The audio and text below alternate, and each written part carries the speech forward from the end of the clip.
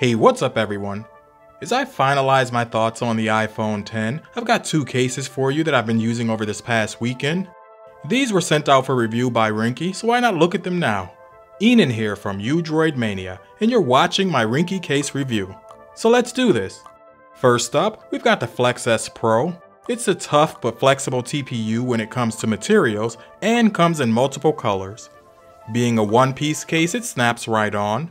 It has a snug fit and feels really comfortable in the hand.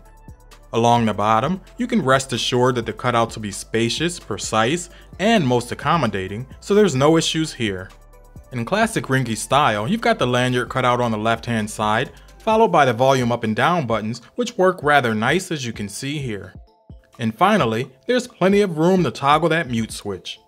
Up top, it's clean but offers nice drop protection, and on the right-hand side, just the power button. On the back of the case, you'll notice that it's textured to give you some added grip, as well as deep enough to protect your camera when laying on a surface.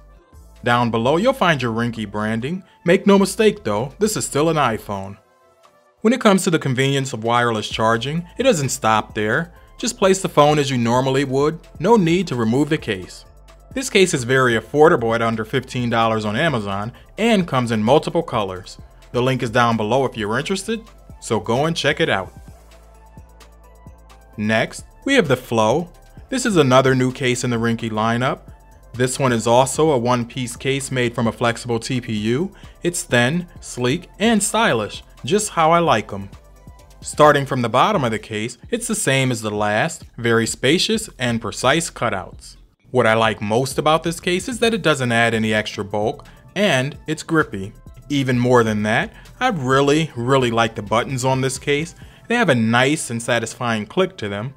This case is very minimal in design in my opinion, and simply, it gets the job done. You've got a decent amount of bezel so you can place your phone face down, or when display side up, know that your camera is protected. Lastly, it's transparent so you can still see your phone. This case is very affordable at around $10 and comes in multiple colors. The link is also down below if you're interested, so go and check it out.